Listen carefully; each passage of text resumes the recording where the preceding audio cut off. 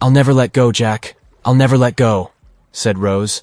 Then she did let go, and the whole movie theater burst into tears. It happened when Titanic came out in 1997. Alright, who am I kidding? It's really hard not to cry when you watch this scene for the 10th, 20th, and 50th time almost 30 years later. But did this great love story happen in real life? Or did James Cameron just invent it for some good drama? As much as I don't want to disappoint you, Jack and Rose never fell in love on board the real Titanic. There was a real Jay Dawson on the luxurious ocean liner, but he was a crew member, and his full name was Joseph. The real-life inspiration for Rose was the American artist Beatrice Wood. James Cameron came across her biography while he was working on the first draft of the script and decided to bring her love for art and family background into the story. It doesn't mean that the movie is completely off when it comes to historical accuracy, though. The unsinkable ship that sank departed from Southampton, England to New York and was 400 miles south of Newfoundland on April 14th when crew members noticed the iceberg. The contact with it lasted 37 seconds, precisely as long as the corresponding scene in the movie. Remember this guy, Thomas Andrews, who was wandering around with a small notebook and pencil? He was the real ship designer. Andrews was quite talented at what he did and had worked on many successful projects before the Titanic. He would normally travel on the ships he designed during the maiden voyage to make sure everything was going smoothly. He boarded the Titanic as one of the first-class passengers and was taking notes all the time. After the unfortunate rendezvous with an iceberg, Andrews was seen inspecting the flooded parts of the ship with Captain Smith. According to his sad forecast, the Titanic would have gone down in about 2 hours. One of the stewards claimed that he had seen Thomas Andrews moments before the sinking. He chose not to leave the Titanic and didn't put on his life belt.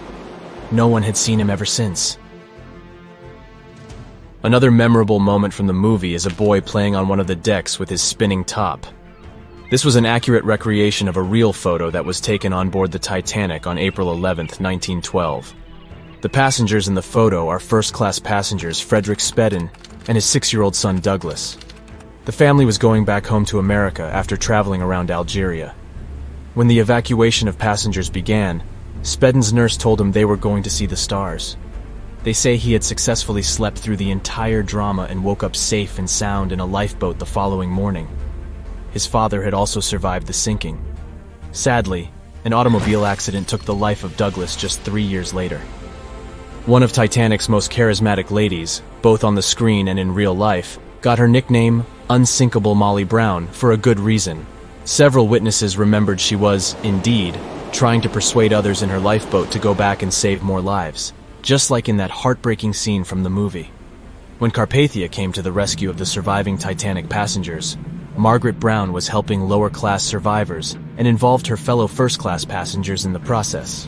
Once they all got on solid ground, Brown organized a survivors committee.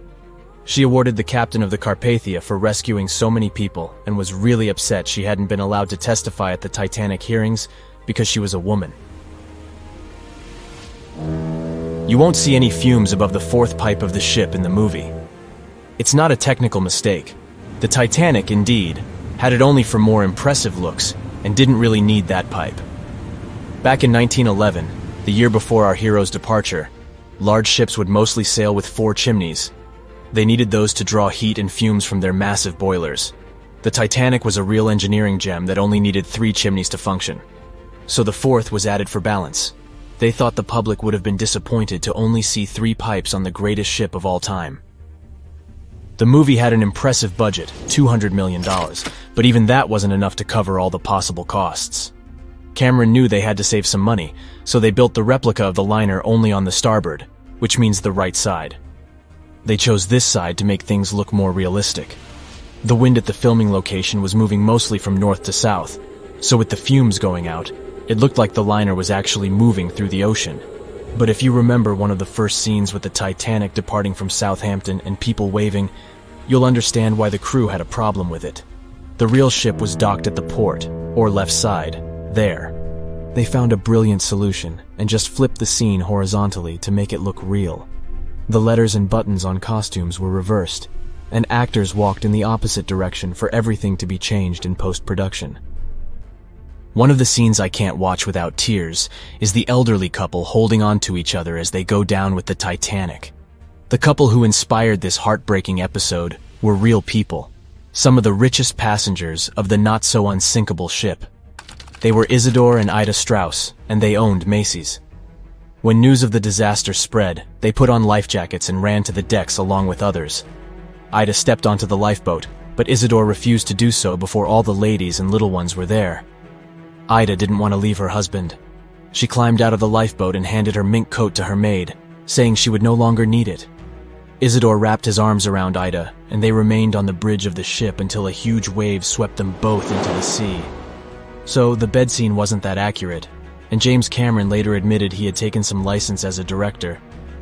You know this guy who was drinking from a flask next to the main characters as the ship was going down?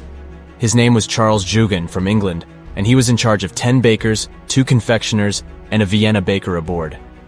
He was expecting to earn a real lump sum and would have been one of the best-paid crew members if everything had gone well. The night the iceberg hit, Joe Hin was off duty, taking a rest in his bunk. He immediately woke up and sent his bakers to deliver bread to lifeboats. He then returned to his room for a drink. Once he came back on the deck, he helped others get in his assigned lifeboat. There was no more room for Charles inside, so he ended up on the outside of the rails of the ship.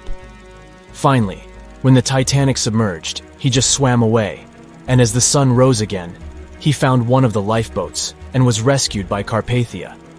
The contents of the flask must have helped him survive. The well-dressed man who decided to stay on the Titanic forever was American businessman Benjamin Guggenheim. That last name probably sounds familiar. And yes, he was from that famous family. Guggenheim was traveling with his valet, his significant other, a singer from France called Leontine, her maid, and their chauffeur.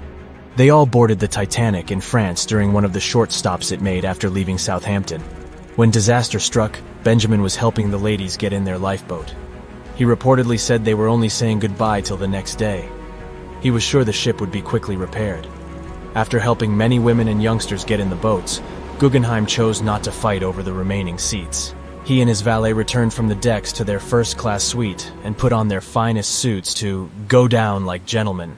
That's it for today. So hey, if you pacified your curiosity, then give the video a like and share it with your friends. Or if you want more, just click on these videos and stay on the bright side.